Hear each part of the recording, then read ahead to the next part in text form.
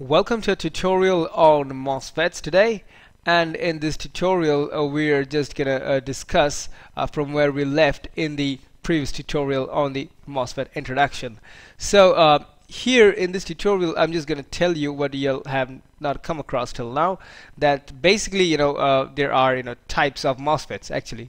So MOSFETs could be broadly classified into two types of categories. So one type of MOSFET is known as the depletion type MOSFETs. Okay, and we just call this D MOSFETs in short. Okay, so there you go, that's the D MOSFET. Okay, and on the other hand we are gonna have the enhancement type MOSFETs. Okay, so there you go, that's the enhancement MOSFET over here. I'll just write enhancement MOSFET in this case, and in this case the enhancement MOSFET is also referred to in short as the E MOSFET. Okay, so there you go. So basically these are two types of MOSFETs that are basically could be broadly classified into. So just keeping that in mind, if we just move on to the discussion, I mean we want to discuss in detail about the two types of MOSFETs that we have here. So if we just try and figure out the structure of the two types of MOSFETs, then basically you'll be seeing this sort of diagram over here. So I'll just show you. Okay, so there you go, that's a diagram that I needed to show you over here. So basically if you all would take a good look at the diagrams, and you all will see that there are two different types of diagrams for the MOSFETs. So the one on the left actually represents the okay, I'll just use white in this case. The one on the right, I'm sorry, there one on the left actually gives us the diagram of the D MOSFET. Okay, that's the structural diagram of the D MOSFET, and on the that's on the left. Okay, and on the right we have the structural diagram of the E MOSFET. Okay, on the right. So there you go, that's E MOSFET in this case. So as you can see here that in case of the D MOSFET, okay, so there is this p-type substrate. Okay, so this is basically the substrate material. All right, and now there are two highly doped n-type regions, okay, on two sides of this substrate material, and that they have been just doped into this material and made I mean just this system results over there. So these two highly doped n-type regions, okay, are connected together by means of a conducting channel, okay, in between. So this is basically the channel that I'm talking about over here. So this is basically the channel. Okay, so now this is referred to as the conducting channel. Okay, I'll just make that cleaner. Okay, so we'll need that in future purpose. Okay, so there we have, this is our conducting channel.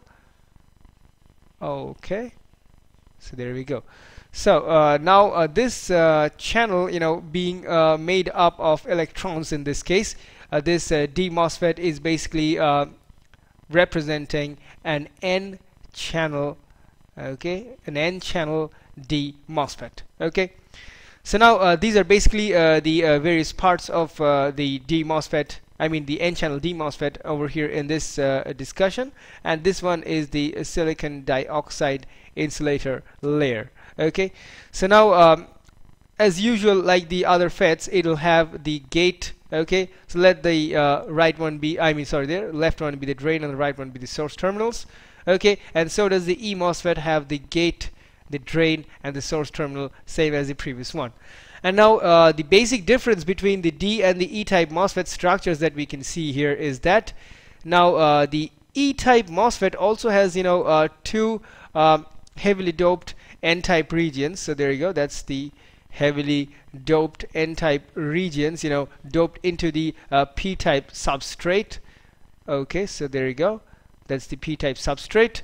And unfortunately you can see that in case of the E MOSFET there is no connection between the two types, I mean the two heavily doped N-type regions on either side. Okay, so now that's the basic structural difference between this, I mean between the two types of MOSFETs. Okay, so now if we would apply the required amounts of voltages in order to make the MOSFETs work as they should, Okay, so then if we would just go forward and apply okay, so let's just apply the negative voltage on the source terminals on both the MOSFETs, and the positive voltage on the drain terminals on both the MOSFETs in this case. So in this case we have the E MOSFET also. Okay, I'll just come to that point later. Okay, I'll just mention that later. Okay, so here by applying required voltages on the drain and source terminals, in case of the D MOSFET, the electrons already start to flow through this conducting channel over here. So now the current basically starts to flow over here. So now if we would just go forward and apply a positive voltage, if we would just go forward and apply a negative voltage on the gate terminal, then of course there would be a depletion region formed in this N-type channel over here. So that's marked in red. Okay, so now this depletion region would increase in width, and so would the channel width decrease if we just go on increasing this negative voltage on the gate terminal on the D MOSFET. Okay, so now we can see here that the amount of current flowing through the channel would just decrease if we just increase this gate source voltage, okay, where the potential falling on the gate terminal is a negative one. Okay, so in this case this would just happen. Okay, the drain current would just decrease in magnitude. On the other hand, if we would just apply a positive voltage on the gate terminal, okay, sorry, that's just rubbing it out for the sake of clarity. Okay, so now if we would just apply a positive voltage on the gate terminal instead, then due to capacitor action, again same as the previous one, what will happen is that it'll just attract electrons which are the minority carriers in this p-type substrate, okay, about this channel over here. So now the more number of electrons gather and accumulate around this channel, okay, so the more number of charge carriers that will just increase in the channel. So for a given amount of gate source voltage, okay, the voltage on the gate terminal being positive in this case would just cause a greater amount of drain current to flow through this channel. So what we see here is that if we would apply a positive voltage on the gate terminal, then the amount of then the amount of drain current would basically increase in magnitude, while if we would just apply a negative potential on the gate terminal, then the amount of drain current would just decrease if we would just go on increasing the gate source voltage. Okay, and now since there is insulator between the gate and the semiconductor substrate over here, so the capacitor action causes the respective charges to be induced, attracted, and repelled by all sorts of electrostatic actions over here. Okay, so having said that, if we just quickly move on to the E MOSFET working characteristics, then we'll see that here now we can see that there is no conducting channel between the two N-type materials, okay, the two N-type regions, okay, in the substrate. So what do we do is that we just go forward and apply a positive voltage, or rather a positive potential, on the gate terminal.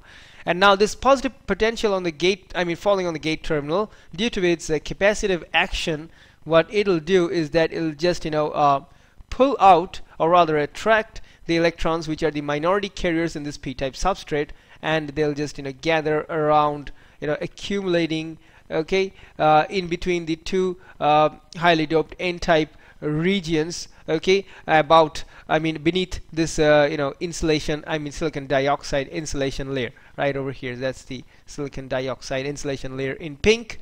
Okay, so beneath that it'll just they'll just continue to accumulate. So now higher the amount of positive potential on the gate terminal, okay, so if we just go forward and increase the gate source voltage at this moment, then the amount of electrons in this, in between the two highly doped N-type materials, N-type regions in this MOSFET would just increase. I mean, the number of electrons existing over here would just increase and multiply in number, and that will cause a very, very high density of charge carriers over here, and then the amount of drain current would also increase.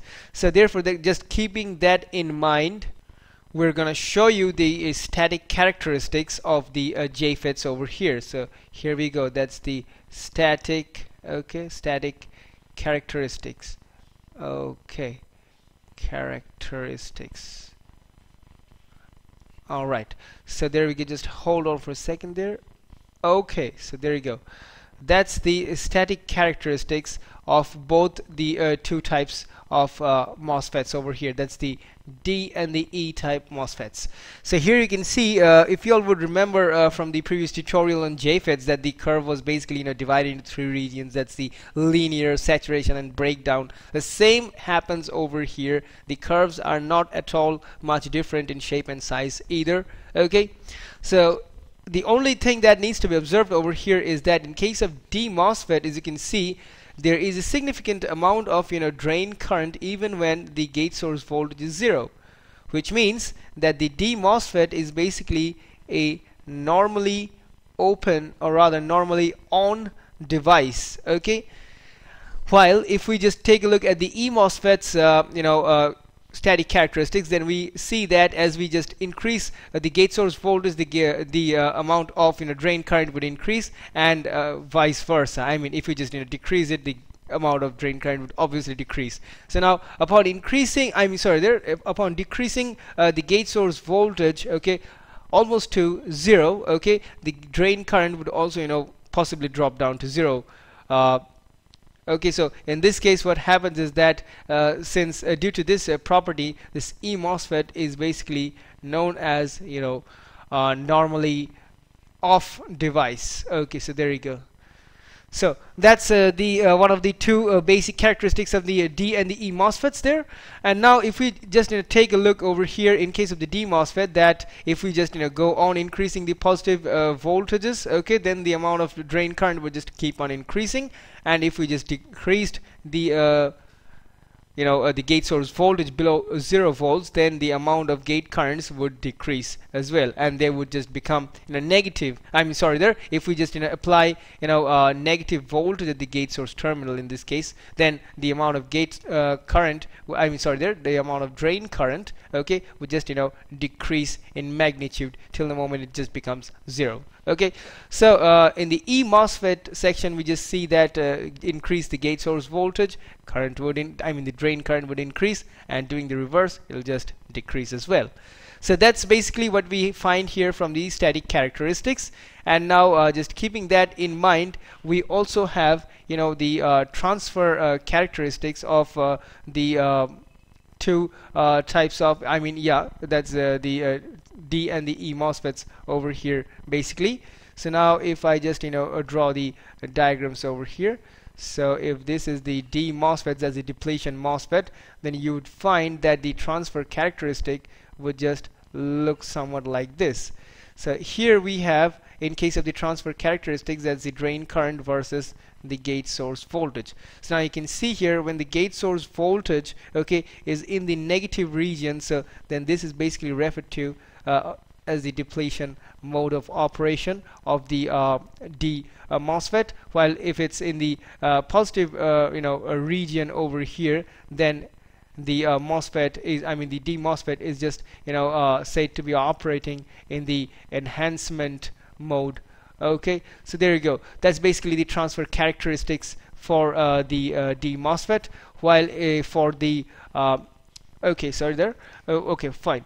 While for the the other MOSFET, that's the E MOSFET over here, basically what would happen is that the characteristics is basically 0, okay, and suddenly rises up, okay, in case to the positive side of the x-axis over here, on which the the gate source voltage is of course depicted, or rather plotted.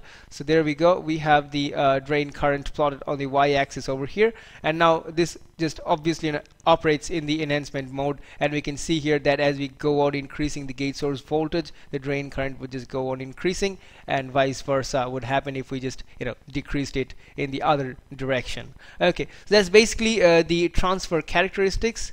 So this sort of graphs are known as the transfer characteristics. Okay, so since they just link up, okay, so since they just linking up the output current, okay, to the input gate source voltage, so that's basically the transfer characteristics over here. And now in order to obtain these characteristics, we need a circuit setup. Well, here's the circuits required for their experimental setup there. Okay, just hold on for a second. Okay, so that's it. So this is the experimental setup circuits for both the D and the E-type MOSFET. We can also draw the same circuits using the circuit symbols, okay, which I'll just shortly show you over here. Okay, just hold on for a second there. I'll just they'll just be coming up. Okay, here it is. So that's the diagram of the different circuit symbols. Okay, so as you can see here, that these are the N channel and the P channel types of the D MOSFET. Okay, so there you go. And onto the right we have the E MOSFETs. Okay, the N and P channel counterparts right over here, as you can see. And if we try to draw this circuit over here for the experimental setup using the circuit symbols as given over here, then the whole diagram, okay, would appear as something like this. Yeah, that's right. So there you go, that's basically the diagram over here. So now here in this one we have the this one is the setup for the D MOSFET over here. That's on the left, okay, and on the right we have the setup for the E MOSFET basically. So here we can see that in this experimental setup we're just taking the readings of the gate source voltages, okay, and then the drain source voltages and the drain current in both the D MOSFET and E MOSFET as well, and that's how we obtain our static and transfer characteristics over here. So just having that said, we just come to the end of our tutorial discussion on the MOSFET characteristics. Hope you've enjoyed our tutorial, and don't forget to watch the next one. So till then, it's just thank you for now and goodbye.